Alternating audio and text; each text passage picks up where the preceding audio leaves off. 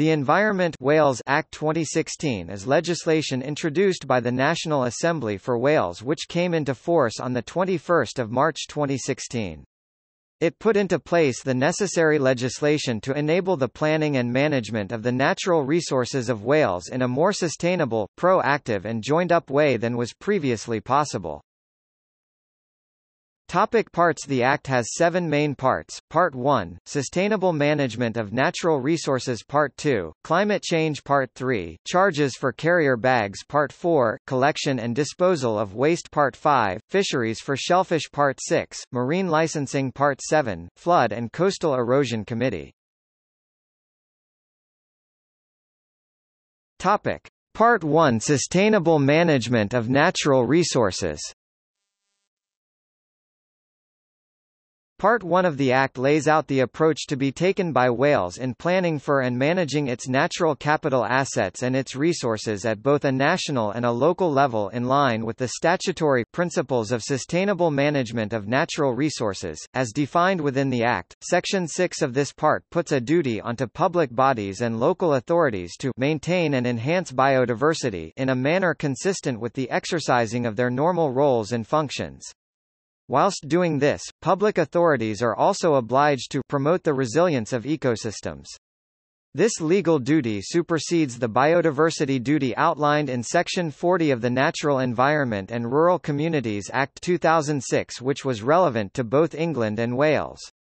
However, the obligation still applies to those public authorities in Wales to which the NERC Act duty applied. It also requires those bodies to have regard to the lists of habitats and species of principal importance published as a result of Section 7 of the Environment Wales Act.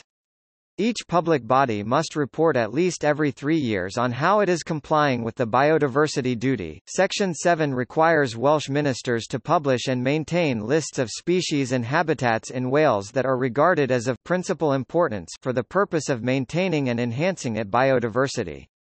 This part of the Act replaces the duty outlined in Section 42 of the NERC Act 2006.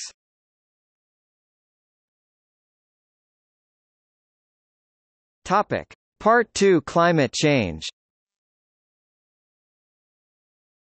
This part of the Act places an obligation on Welsh ministers to reduce greenhouse gas emissions from Wales such that in the year 2050 they are at least 80% lower than baseline figures for 1990 or 1995, dependent upon which greenhouse gas is being measured.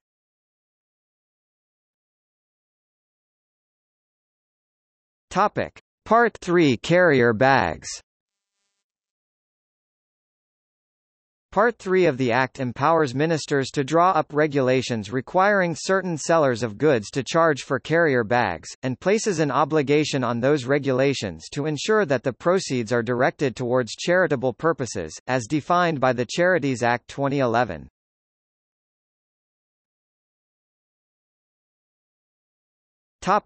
Part 4, Collection and Disposal of Waste. Part 4 of the Act relates to issues surrounding the prohibition of discharge of food waste into public sewers, or by incineration, general waste collection, and a code of practice relating to this part of the Act.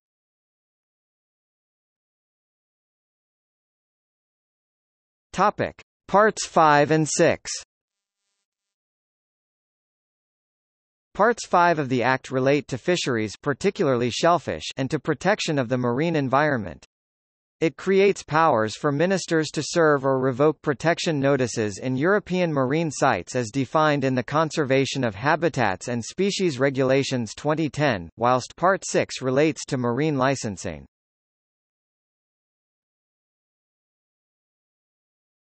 Part 7, Miscellaneous.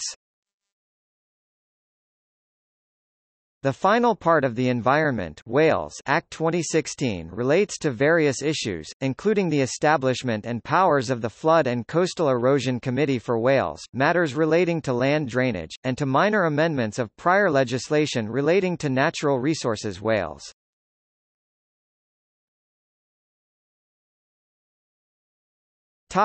See also: List of acts and measures of the National Assembly for Wales.